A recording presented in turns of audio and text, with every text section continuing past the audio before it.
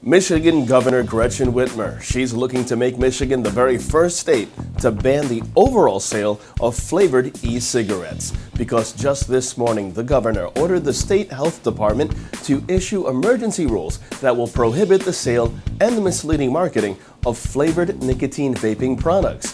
Whitmer said in a written statement that her #1 priority was keeping kids safe, and she wants to stop companies that are using candy flavors to hook children on nicotine.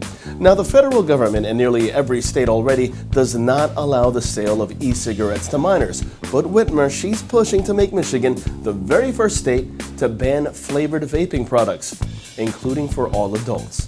That's right, an overall ban, even to adults. Now, it's not immediately clear how quickly her administration would implement the rules, and now the question arises, is it the right decision to outright ban the sale of flavored cigarettes or electronic cigarettes to everyone, including adults?